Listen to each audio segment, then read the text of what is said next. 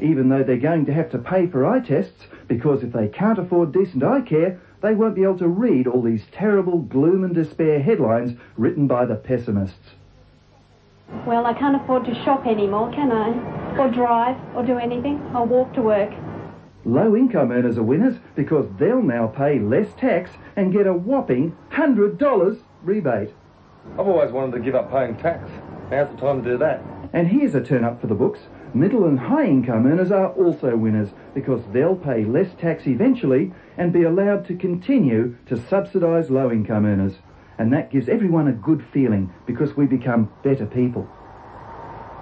Liberal voters are winners because they're getting a GST-style tax, even though they didn't win the election.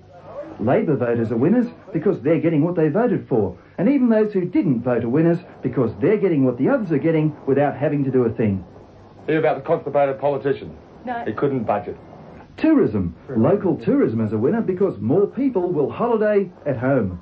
Tax agents and accountants have more work to do, so they're winners. Hi, John. How's Paul? Oh, look, thanks so much for last night. That's really fantastic. Ray Regan of the National Tax Agents Association is ecstatic. Yes, capital gains tax, fringe benefits tax, substantiation. It's fantastic. In fact, even prisoners are winners because they don't drive, they make their own booze, and they qualify for the low-income rebate. It's all just so wonderful, but we wanted to find out who the biggest winners would be in this paradise of ours. Maybe the biggest winners are non-drinking, non-smoking, non-driving, environmentally aware low-income earners who care more about higher principles than taxation. And that excludes 99.9% of Australia, including everyone in Canberra. But even the politicians are winners.